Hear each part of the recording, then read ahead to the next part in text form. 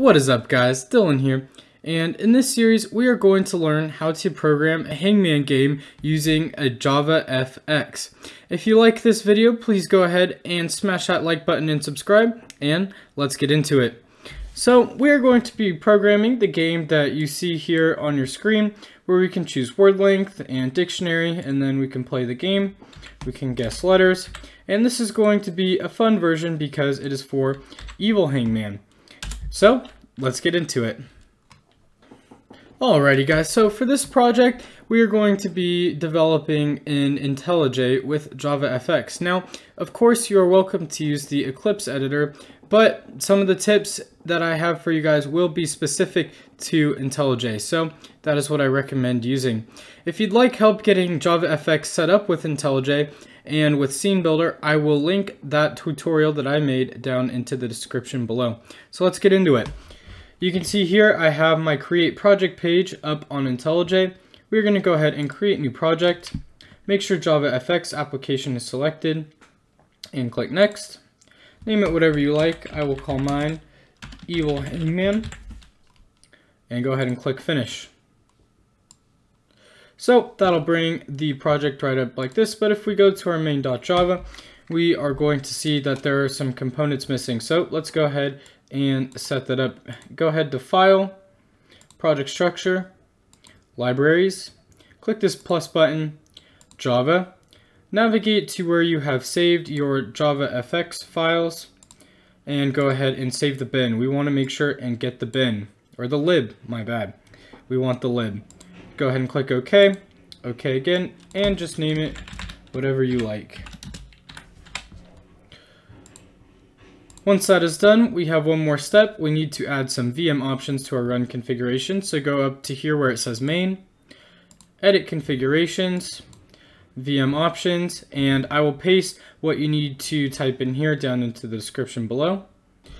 Alrighty guys, so here's an example of what you need to paste into this box, but this path will be different for you because it will represent where you have saved the JavaFX lib folder.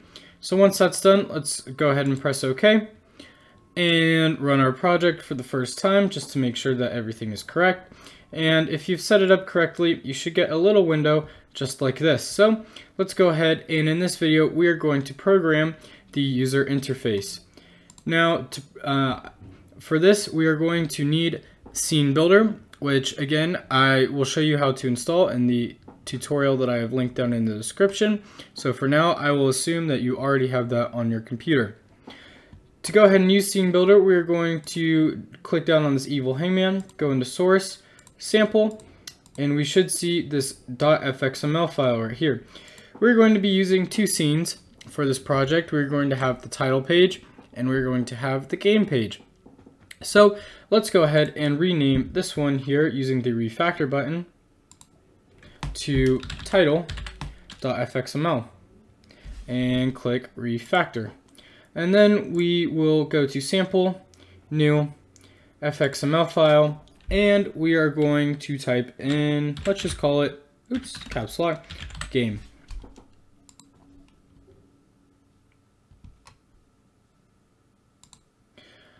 So now to start editing our user interface, we're going to go over to title, right click, open in Scene Builder, and voila, we should get a page that looks just like this. So to start developing, we want to go over to containers, we want to go over to pane, and right away we're going to go down to code because we want to give this an ID so that we can switch between this container and the other scene later on. So I'm just going to call it pane title so that we know it's a pane, and then we give it a name.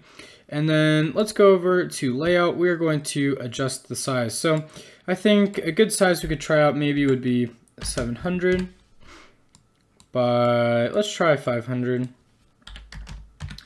And perfect, that looks like a great size. Now you always want to make sure to save often with Control S because sometimes Scene Builder can be a little buggy. Now let's go ahead and check that our changes were updated. We're going to go over to main.java, and right here we are going to update the size. So let's use 700 by, I think we said 500.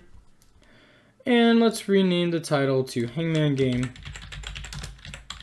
like so, and go ahead and run again and see if our changes were included.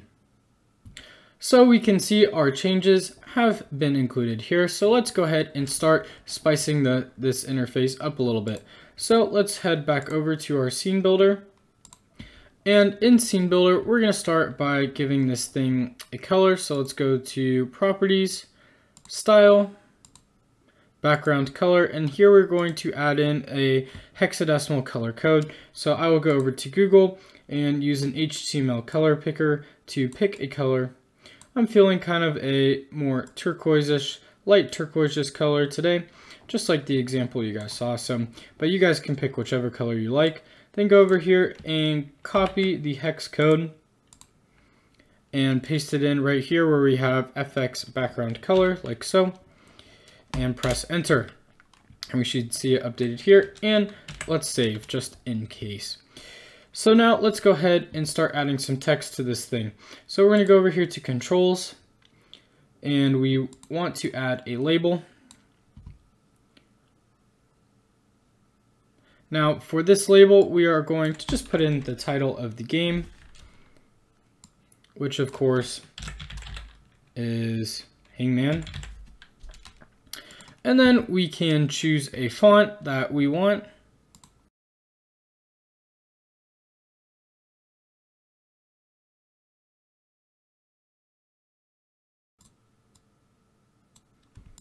And once you've chosen a font and a size, you can reposition that on the page like so. And then we can go ahead and add in a label because we are going to want to choose our word length.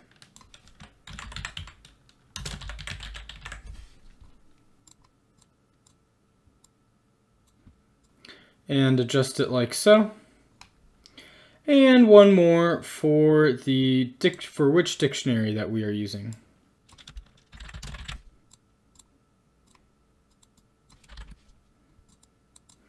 Good, so now that we've styled those, let's just go ahead and save the page. And just because I'm paranoid, we are going to check that it still runs and that our changes have been updated. And here we go, we have our updated changes right here. Perfect.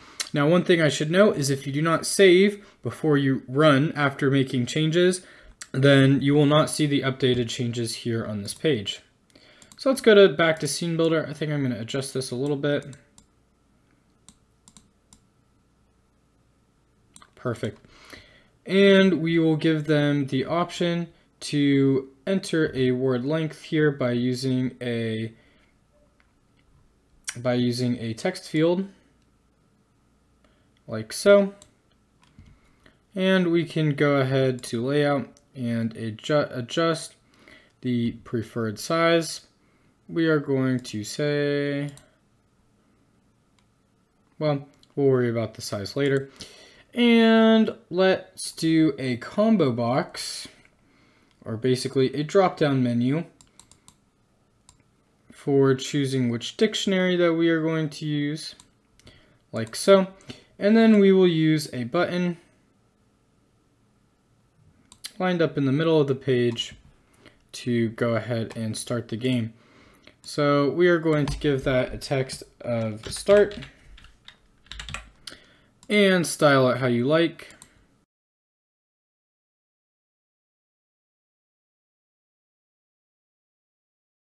And just position that in the middle of the page like so. And then because we're going to be linking this to a method that we will write in our controller, we are going to give it an ID of button start. So that way it will be able to run some code with the on action here. Alrighty, so now that we have got this, we're going to control save. And let's go back over to our IntelliJ and make sure that we like the changes that we've made. So this is great. I think it looks beautiful. And actually, guys, real quick, before I forget, I think we should change part of our game right here. I think something else will work a little bit better. So go ahead and head back to Scene Builder.